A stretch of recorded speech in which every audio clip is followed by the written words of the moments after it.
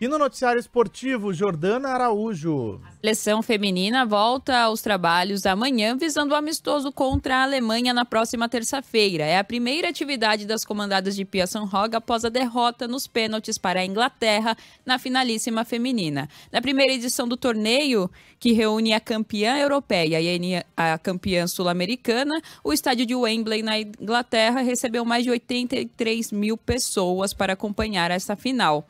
Este que é um dos maiores públicos da história da modalidade. Entre as 83 mil pessoas, o atacante da seleção brasileira e do Tottenham, Richarlison, que levou uma faixa em apoio às atletas. A técnica Pia Sundhage deve definir a equipe titular que enfrenta a Alemanha.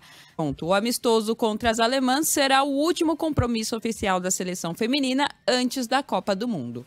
E você que nos acompanha pelo rádio, pelas plataformas digitais da BandNews FM, também pode nos acompanhar no YouTube com a transmissão em imagens dos nossos estúdios aqui em São Paulo. Agora 3 horas e 7 minutos.